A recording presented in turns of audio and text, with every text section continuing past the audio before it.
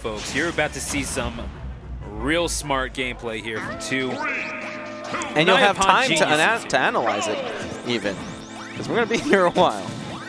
Oh, anyway, man, you're absolutely right. Starting off on Town City, Dill, okay, I was going to say, like, managed to get, like, a little bit of stage control, but kind of just, right now they're just, you know, keeping each other's zones. The Galaxian helping out Sinji in a little bit of a 2v1. Sinji was like, "Go, my child, vanquish my enemies." Yeah. All right, we got toys flying left and right. Yeah, it really is just kind of a branding battle here. You know, it's like trying to finish that stock right then and there, but got a little bit too overzealous. Still very even percentage. Oh my no, you're God. absolutely right. Now all of a sudden when we see, yeah, this fire hydrant to the face, and you know what? There's a fire burning, and it is under the burners of Rob. You are not putting that out anytime soon, PacMan. I apologize. However, this PacMan sitting at 115%, precarious position to be sure. However, going to be a while before they take the stock. I think that both of these players kind of realize that. They're in this for the long haul. Yeah. It's not a sprint, it's a marathon, especially with two characters of this nature. Oh my God. You know, as much as we were saying that things were going to be slow, like these percents really came up really quickly. Oh. Yeah, no, you're absolutely right. I mean, they know how to pile on the damage. Yeah, no, they're taking their turns, like really showing what to do. Oh my God. Dill actually managing to use the bell to ring Sinji's ears. Oh, that's cute. I like that chase. You are watching a staring contest here between these two. It's really just who is going to blink first, who's going to make the first mistake, and we saw the answer as to who would make the first.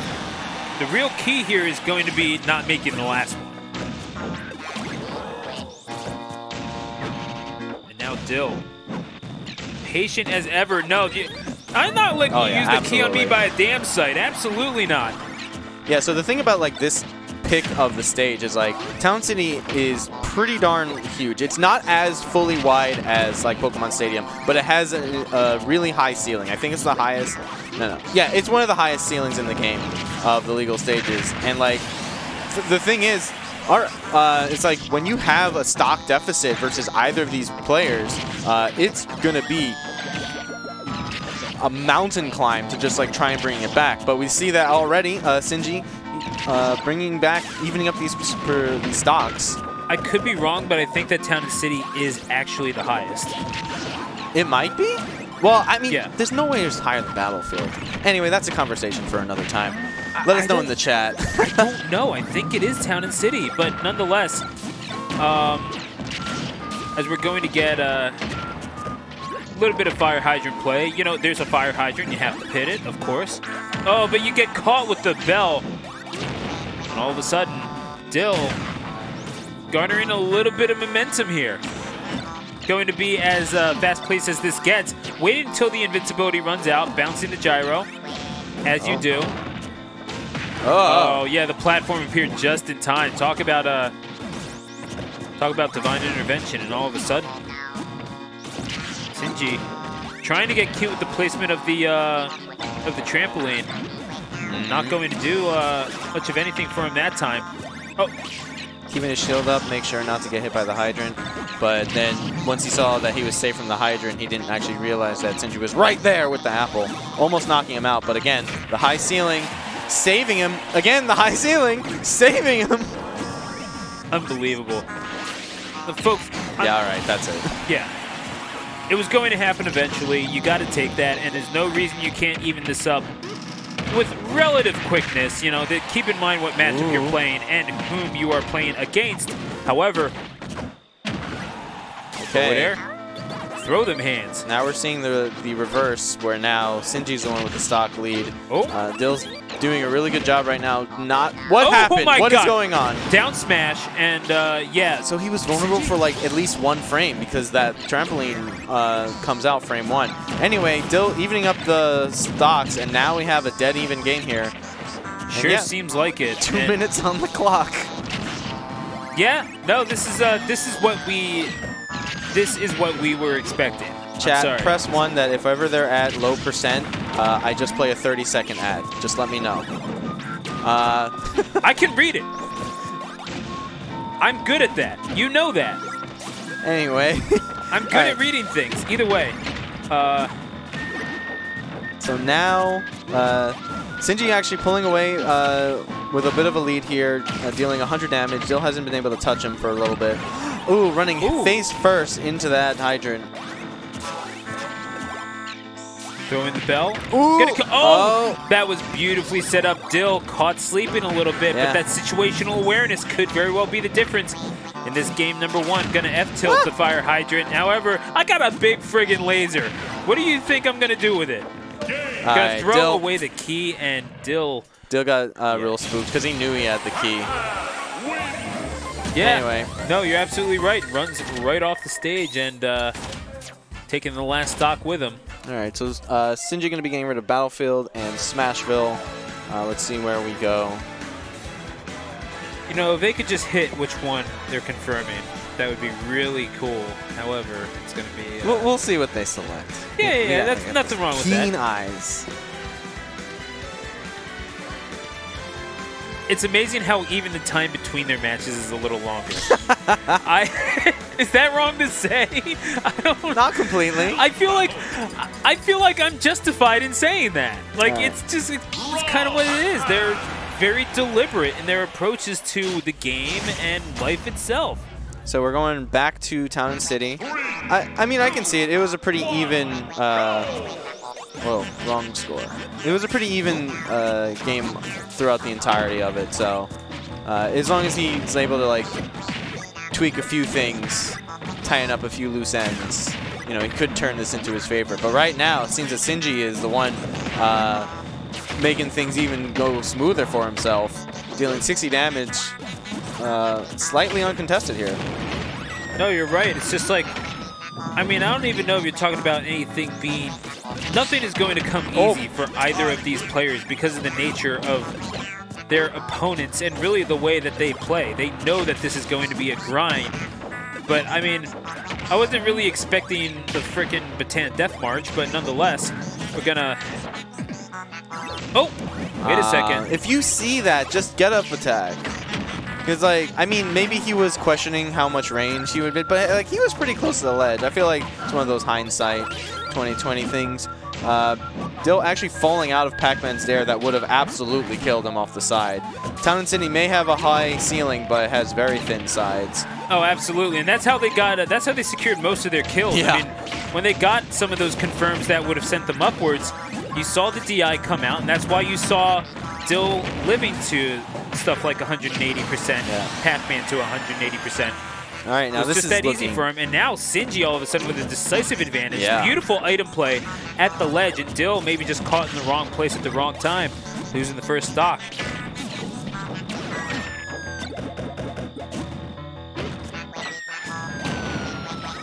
So well shielded, but all of a sudden, using the water to his advantage. I like it, going forward with the grab. Yeah, the water pushed him a little bit too close to the edge where he couldn't hold him. And it broke the grab for him. Now Sinji lapping him in percentage here. Dill has to work really hard if he wants to bring back this, you know, into his court. Well, I mean, Sinji has always been good at piling up those early percentage points worth of damage, and that's the thing. I mean, we give Sinji a lot of praise for his patience. We kind of, it is a little redonkulous. I will give you that. In the back air, my goodness, those goofy red shoes of PacMan, they pack some punch, man. Oh, you ran right into the laser though. I don't think it'll be too much of a problem. However, unable to tech the gyro throw. I don't think he was ready for that. Or was it red? I don't think it was red. I really don't think it was. I clipped it, actually. I'll let you know in a second. But okay, cool. What happened? Nah, it wasn't red. Yeah. So what happened with there is that when you hit the gyro and it was like launched, it has one hitbox. But then once it bounces off it, it has like its regular hitbox. So that up B only tanked the first hit. So he wasn't ready for that at all. And, you know, Dill has to like really just climb this mountain of a game here because he's still down a whole stock in and percentage. Yeah, I mean, it's funny because you're talking about these two competitors. This is a relatively quick game for them. This could be something. Okay, or not. Yeah. So this is a relatively quick game for them, all things considered. Yeah, the bell into the F smash. Yeah, that'll do it. And those sides really are short, even from the other side of the stage. Sinji making quick work of Dill in that one, interestingly enough. Okay, Sinji once again getting rid of Battlefield and Smashville. Dill looking to pick Pokemon Stadium, hovering over it. Certainly think it. Well, I mean, the music counter pick is the real meta. Yes. So, you know, welcome to the year 2020. It's like, take this song and inject it into my veins. Absolutely. Yo, if I ever get an F-Zero stage, I know exactly what song I'm picking. Like, you know, the Omega or Battlefield version of Port Arrow Town or something. Like, oh, absolutely. You know, seriously, Dream Chaser is one of the best songs ever. All right, so game 3. Town and City didn't work the first 2 times for Dill. Gonna try again on Pokemon Stadium. Game 2 was really rough. Fantastic job by Sinji. Just like being like, nah, I'm not budging. There was no reason for him to budge. Yeah. He already had the 1-0 lead. It's not like, I mean, you're going to time him out at the set or anything. So really the onus is on Dill to approach and to utilize all of his tools to try to find a way to deal with Sinji's game. It's like, you know what? Sinji really just looked at Dill, came into his house and said, look at me, I'm the captain now. And that's kind of how he's been playing ever since then. This is Sinji playing empowered, putting the EMP in empowered. What can I say? Okay. They can't all be home runs, okay? Sorry. Either way. So pretty even percentage here. Still Sinji with the slight lead. Dill gets hit by the up B, which knocks the hydrant, which then in turn knocks him into the said hydrant. The tilt. There's a lot of item play going on here, folks. Ooh. Oh, wow. Okay. I like the attempt. I think he wanted to bounce the gyro downward, but the edge of the stage, or maybe he could have done it quicker or something like that. I mean, I think it was just trying to look to bounce PacMan himself downwards. Because I mean, that's very possible. If you deploy that gyro quickly enough, doesn't get a chance to deploy trampoline and counter, then all of a sudden you have to deal with maybe one bounce where he doesn't make it back, and then another. So you have time to set up your offense to readjust your feet, readjust your positioning, and you can maybe edge guard a little bit more effectively. Easier said than done, I know. However, Sinji not making it easy for Dill to finish off the stock. Yeah, 170 and 190 damage. Yeah, oh my gosh, made it back with just the side B that time. That's the stop. Yeah, eventually makes it back, but man, he made Dill work for it. Oh, that might be it. Yeah, and it is. Sinji evening it up, not giving Dill a moment to feel comfortable and like start building any sort of lead. He's like, nah, I'm back in this. You're going to have to take me kicking and screaming if you try. So now all of a sudden we got... Wow. That was a lot in that sequence. There's so much subtlety to these two games, and it really is all... It's honestly the closest that you're going to get in Smash to watching baseball, where so much of the action takes place when the two aren't interacting with each other. It's all strategizing. It's all pulling back for the next oh my god, the next attack. Oh my gosh, the little tag by the gyro all of a sudden setting up for that one opportunity, and Dill looking to take advantage of it. However, Sinji, he finds a way to turn it around. I don't know how sometimes. The kindergarten toys are flying, and everyone is getting hurt. If you played with these in kindergarten, then you are the most terrifying adult I've ever met in my life. Anyway. Whoa. Ooh, okay. Dill tried to recover high to dodge it, but then left himself open upon landing there. Yeah. Sinji capitalizing fantastically, thinking very fast, and getting that stock. So I just want to point out, apparently Devin had a homing spaceship and a bell that paralyzed you. Anyway, so one stock apiece. Dill sitting at a slight disadvantage, but nothing that can't be made up in a blink of an eye, like right about now. And looking for the nair, but if you're expecting Sinji to approach, then I'm not really sure what to tell you at this point. Okay, we're back at last stock, super even percentages here. It's really just going to be like who can take that big lead and just enter that that window where you're able to actually start being able to land a kill. Wow. They just keep stuffing each other.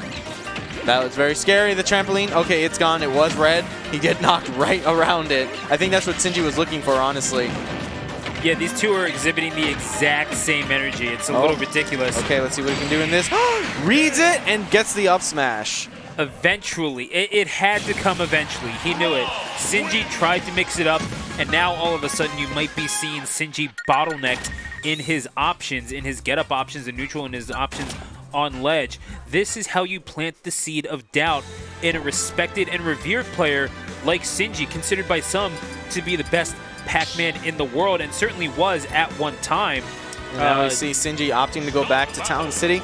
Yeah. Pretty understandable. Won there 2 games in a row. The second game was just an absolute, he just steamrolled him. So, pretty understandable. Definitely saw that there was nothing. That Dill had a lot more trouble being able to figure him out there. So, go for it, and let's see. There is the fact, though, that, Dill did leave it open. He got rid of FD and Kalos. So, of the quote-unquote herp-derp, all the FD stages, he was like, yeah. this is me picking my poison, I guess. I mean, you have a few platforms of interactivity for, a little while. Fine, that's the concession I'll have to make, whatever. Either way, I know exactly what you're going to do. I can plan out your approaches, and maybe you have your options, but there's nothing that I can't deal with just a burst or two of the burners that are under my feet, or I guess under my base. What can I say? I'm a human. I'm used to having feet. Galaxia in hand. Well, yeah, wait for Dill to drop the shield and dash forward. Tags him right then and there. Dill already up to 100%. Sinji playing a pretty decent game thus far.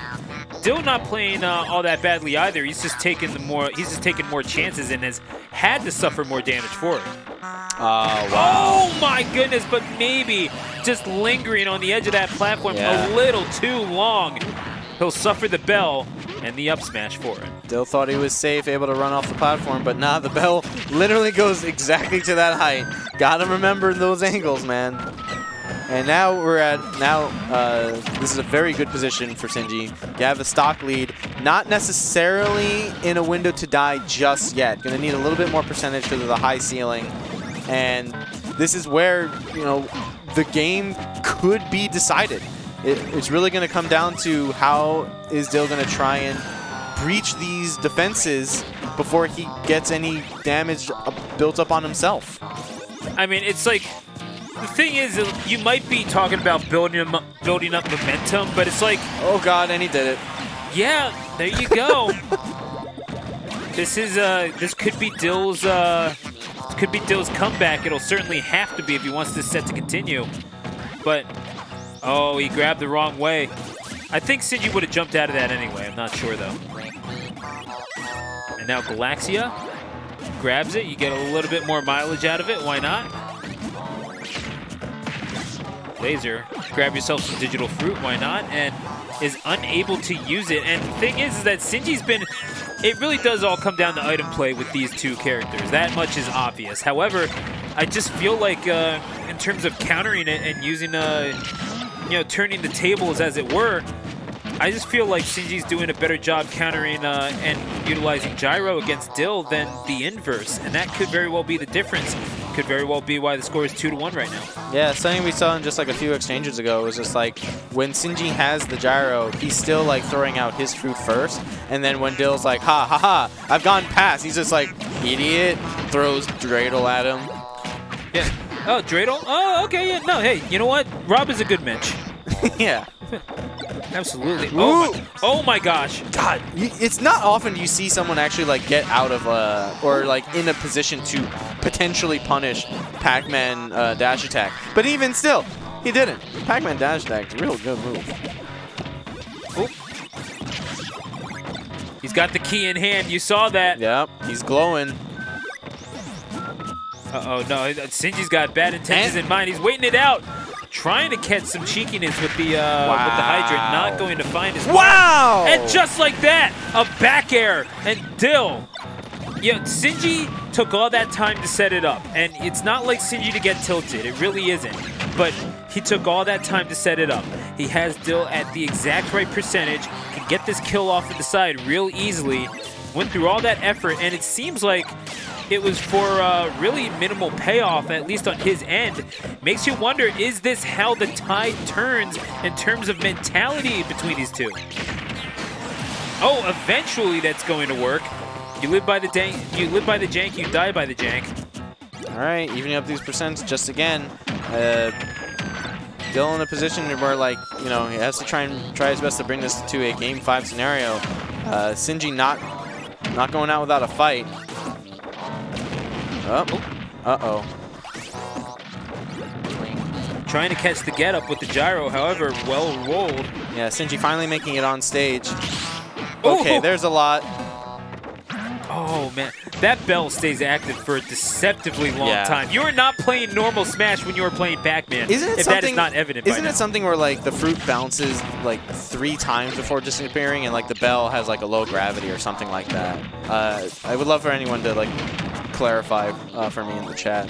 I mean, just it's something like that. Go outside and ask Sinji. Like, he's the one who would know. I'll just go tap him on the shoulder right now. We've seen it. Thank you. Let me know how that goes. Anyway, as we, but no, we've seen him do some ridiculous stuff with the fire hydrant, especially, and he's been using quite a lot of those. About an FDNY's department worth. Oh, throws one down again. Okay. All right. I mean, this is the best hope that he seems to have. Is like, if you're going to have to deal with Rob's items, then you might as well disrupt the movement, might as well disrupt his positioning with just a well-timed burst of water. I do get that.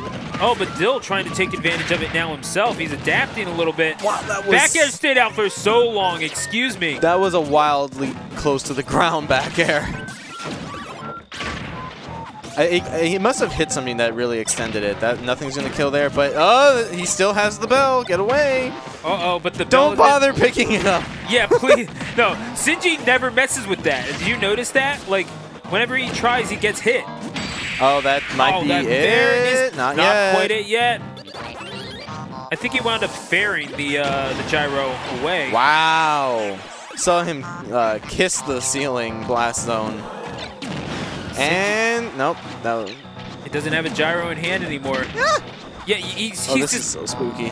No, I mean mashing Nair as you should, quite honestly. Oh my god! He got the bell back, however. Jeez.